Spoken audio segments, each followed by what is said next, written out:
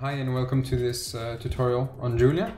This will probably be the first of a series of tutorials presenting Julia, its advantages, what you can do with it, and yeah, just general knowledge about Julia.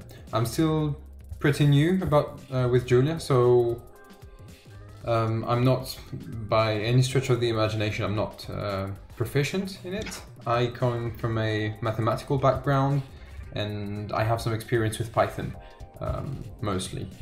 Some Swift as well, but very little. Okay, so let me present you what Julia is about. Julia is a language which is very close to Python with respect to the syntax, and its goal is to be very close from C with respect to speed. We have a couple benchmarks here, which I can show you. Showing different operations in different languages. So you can see at the bottom C, Julia, and other languages. Python is here, and it's not doing great for many of those operations. You can see the operations here, and yeah, Julia is absolutely killing it. C is potentially doing better, but Julia is very close behind and way more natural. The syntax is way more natural. And you can also see that other languages have good performances on some algorithms, but they're not very consistent, meaning that some other algorithms take way longer to compile, especially since this is a logarithmic scale, so every tick is multiplied by 10. So there's a pretty substantial difference between this kind of level and this kind of level. Anyway, so going back to Julia, this is the home page. They obviously show you very nice things you can do with Julia.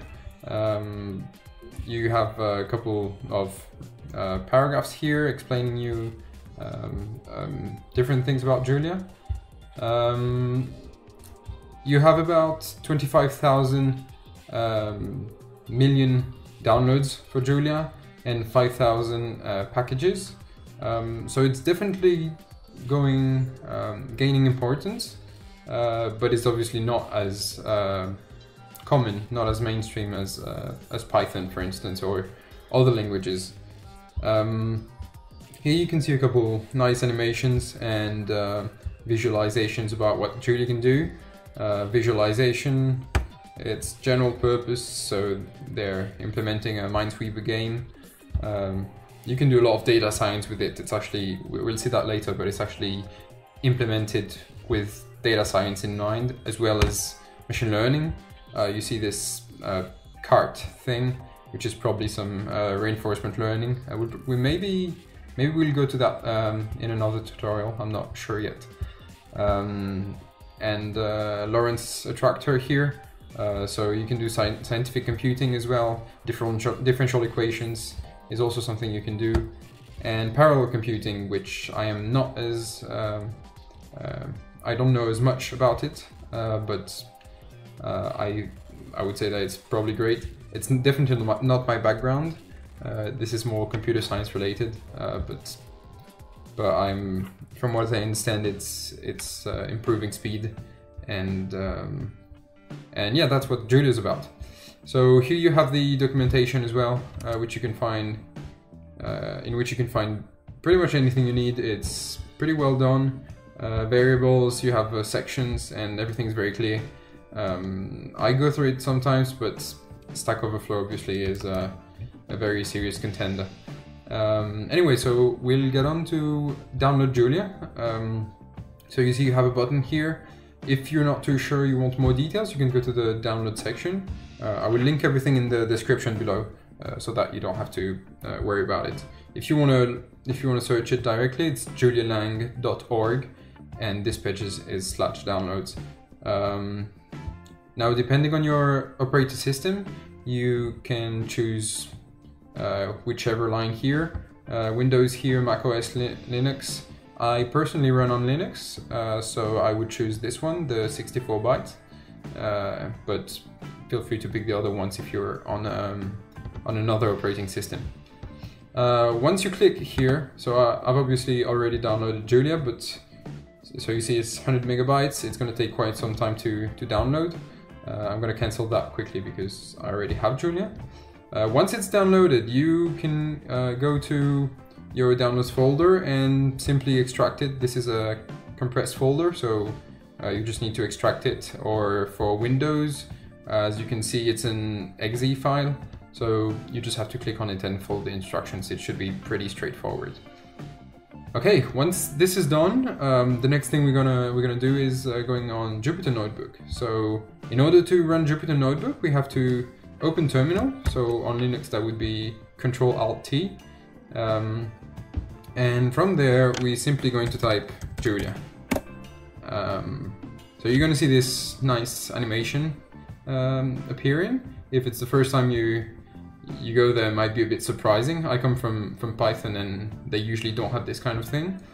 And in order to use Julia on Jupyter Notebook, we're going to have to use the iJulia, so iJulia package.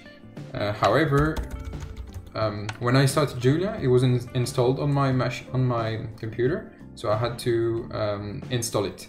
The equivalent of pip for Julia, which is basically the package manager, is pkg. pkg. So here we're going to use pkg. This is the way to import using pkg. So now I can call pkg related stuff, and it should work. Some people can just type straight away pkg.add iJulia.